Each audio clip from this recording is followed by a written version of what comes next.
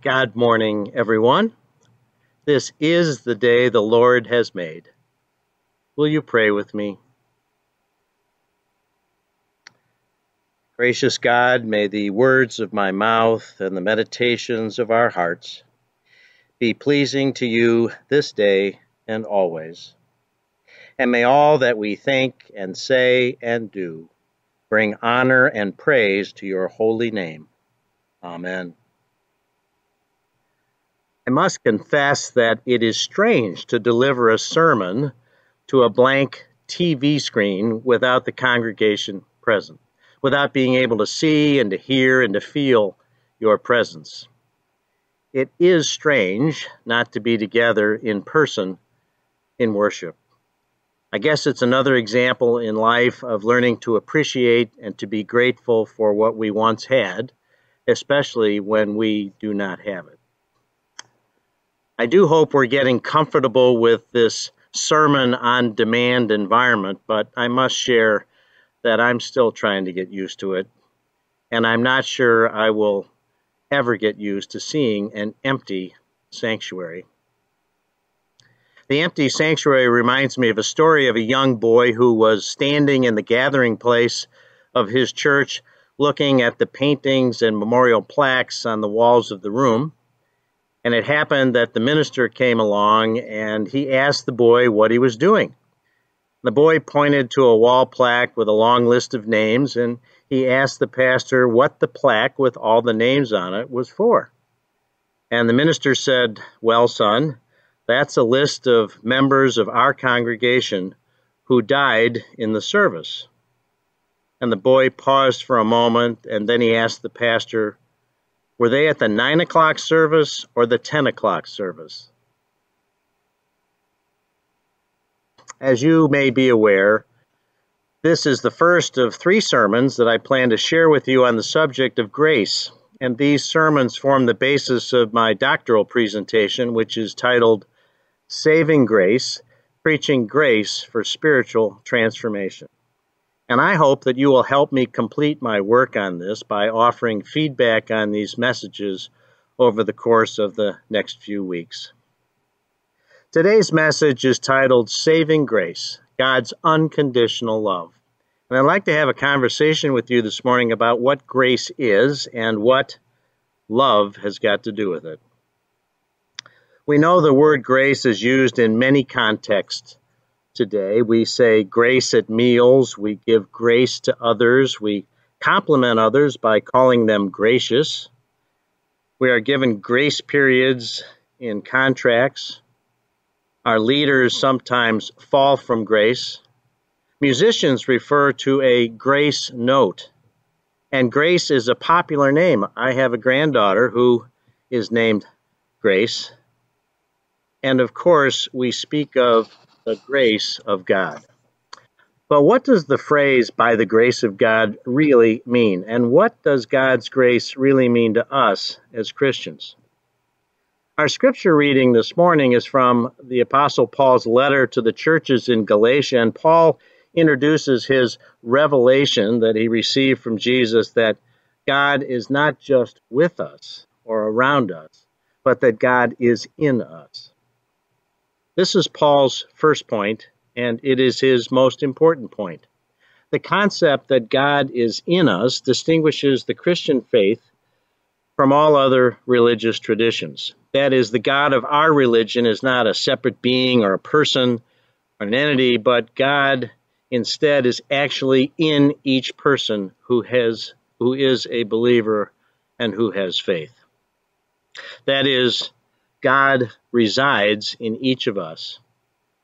And as God is in each of us, so we are born again as God's children, all of us. And then Paul makes his second point, that we are saved by grace alone. In Latin, the phrase is sola gratia, by grace alone. We are not saved by good works or by being a good person or by doing the right thing. Of course, we are expected, in fact, we're required as Christians to do all of those things. But the revelation of Paul is that we cannot earn our salvation, We cannot work our way into eternal life. Rather, our salvation was already earned and paid for by the sacrifice of God's only Son, Jesus Christ. And as the scriptures say, those who believe in Jesus will have the gift of eternal life in God's kingdom. This unearned and unmerited gift of eternal life is by the grace of God. Sola gratia, by grace alone. And Paul's final point in this scripture lesson this morning is that God's grace is based on God's unconditional love of all people. God loves all people unconditionally and without reservation because we are God's creation. God loves us as a parent loves a child, and God loves us whether we have accepted Christ or not, because the door to God is always open. Some 1,500 years ago, after Paul wrote his letter to the Galations, a Catholic priest in Wittenberg, Germany, Martin Luther, saw this same revelation. That is, that God is in us. And this insight led to the Protestant Reformation. And so Lutheran theology was based on salvation by grace, based on faith alone, and not earned by good works or by merit. And today, some 2,000 years later, the American theologian Max Lucado has called grace God's best idea. Lucado points out that the idea of God being in us is unique to our Christian faith. No other religion or philosophy makes this claim. Mohammed does not dwell in Muslims. Buddha does not live in Buddhists. And philosophers from Aristotle and Socrates to Hugh Hefner do not reside in their followers. But by contrast, in the Christian faith, the Creator does dwell in all people. And the Apostle Paul does not just mention this idea in passing. In his many writings, which make up most of the New Testament, Paul refers to God residing in each of us not once, not twice, but 216 times. And the Gospel of John, for example, refers to God being in us not once, but 26 times. When Paul wrote to the churches in Galatia, he said, "It is impossible to earn redemption through the law of Moses or the Ten Commandments." Paul wrote that justification is only available through the faith of Jesus Christ. He says that when we accept Jesus and get born again, we are dead to the law. In other words, how we live has nothing to do with the law, but who we have become in Christ Jesus. As Paul wrote in Galations chapter 2, verses 20 and 21, "I have been crucified with Christ, and it is no longer I who live, but Christ lives in me. And the life which I now live in the flesh, I live by faith in the Son of God, who loved me and gave himself up for me." According to Paul, if salvation came from observing the law, then the death of Christ was unnecessary and useless. When we live the way we used to before Christ came into our lives, then Christ died for nothing when he died for us. For Christ's death and resurrection is by the grace of God. So, as the song says, what's love got to do with it? Well, let's begin by asking, how does God's grace express itself? By God's unconditional love for all people.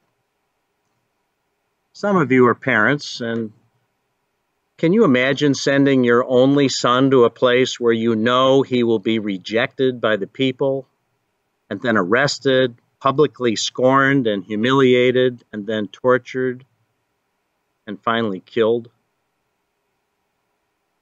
And his death would not be quick or painless, but it would be slow, agonizing, and painful, by crucifixion, hanging his body nailed to a wooden cross to die slowly and painfully in the worst death invented by humans.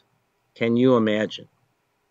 And yet, even on the cross, Christ gave grace to his enemies by asking for God's grace to forgive them.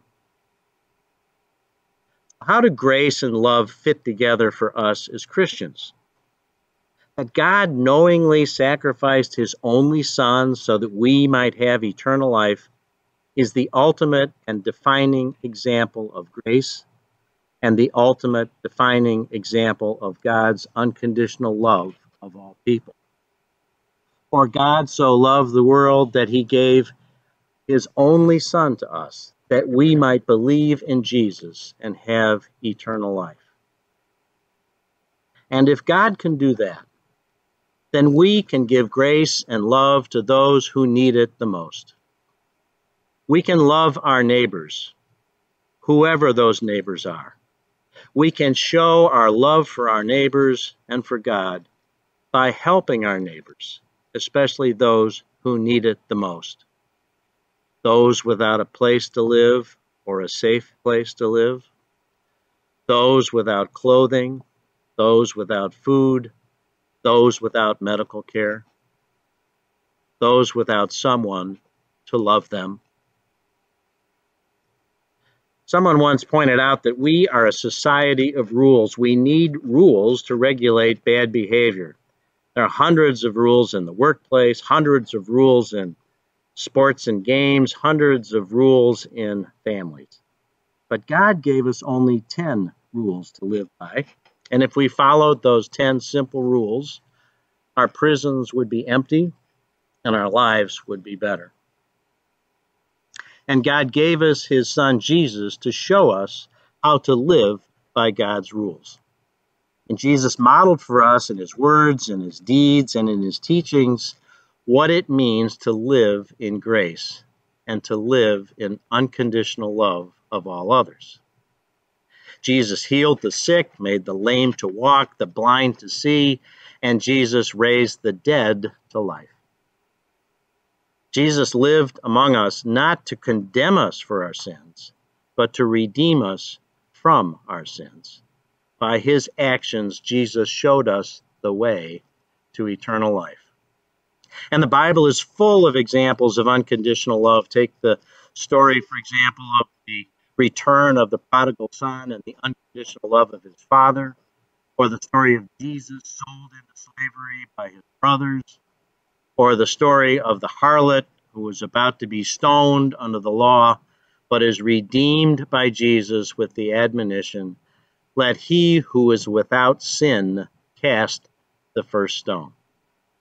These stories and so many others reveal the Bible's unending theme of God's unconditional love for all people. Karl Barth was one of the most prolific theologians of the 20th century. He wrote some 60 works on Christian theology.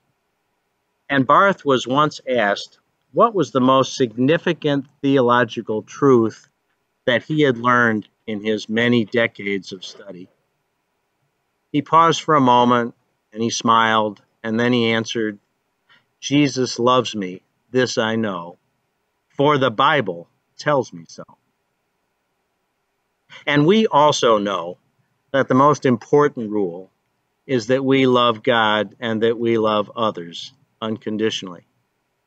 We know that when Jesus was asked what was the most important commandment, Jesus answered, "To love the Lord your God with all your heart and with all your soul and with all your mind.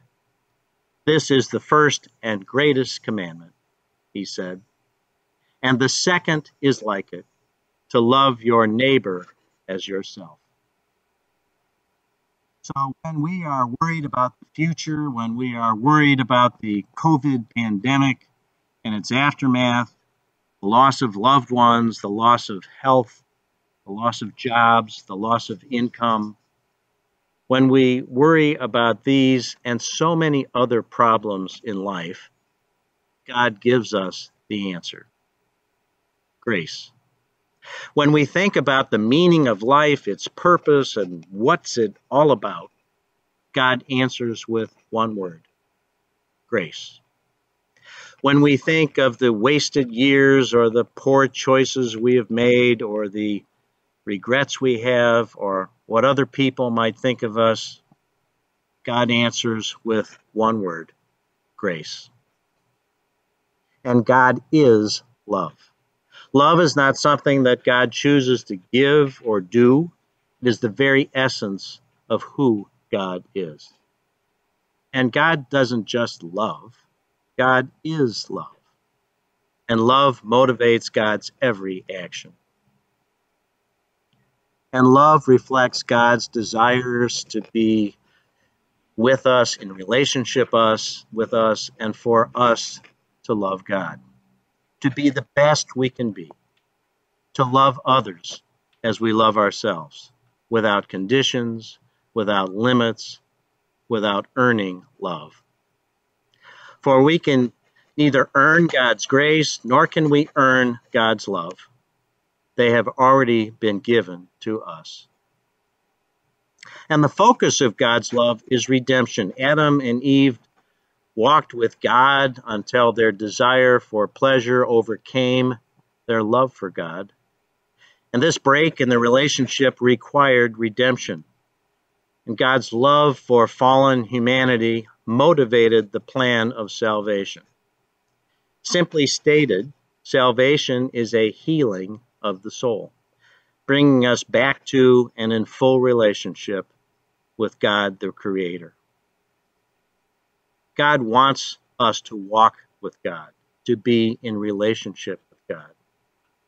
And when times are tough, God wants us to know that God always has our backs. As the scriptures say, nothing can separate us from the love of God. And so now I'd like to leave you with a question. Have you been changed by grace? Have you been strengthened by grace? Softened by grace? Emboldened by grace? Because grace can take us from insecure to secure, from fear to faith, from weakness to strength, from regret to redemption, from fear of death to the promise of eternal life. And as Max Lucado writes, when grace happens, we don't get a nice compliment from God, we get a new heart. Because grace is the voice within us that calls us to change and then gives us the power to pull it off. Lucado calls it a spiritual transplant.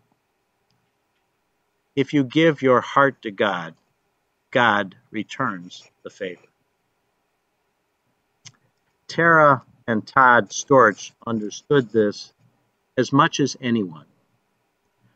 About 10 years ago, a skiing accident tragically took the life of their 13-year-old daughter, Taylor. What followed is every parent's nightmare. A funeral, a burial, a flood of questions, and endless tears. Taylor's parents decided to donate her organs to needy patients. And few people needed a heart more than Patricia Winters. Her heart had begun to fail 5 years earlier, leaving her too weak to do much more than sleep. Taylor's heart gave Patricia a fresh start on life. Taylor's mother had only one request. She wanted to hear the heart of her daughter. So Sarah, Tara, and Todd flew from Dallas to Phoenix and went to Patricia's home to listen to Taylor's heart.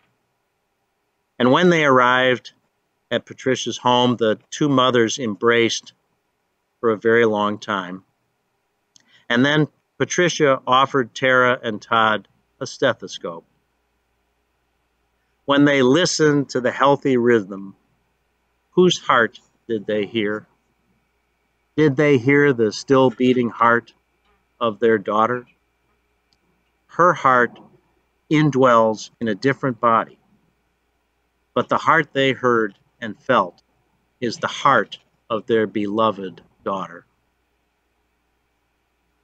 And when God hears your heart, does he not hear the still beating heart of his Son? The grace of God is with us always, and God's unconditional love is with us always. For amazing grace, how sweet the sound that saved a wretch like me. I once was lost, but now am found, was blind, but now I see. Amen.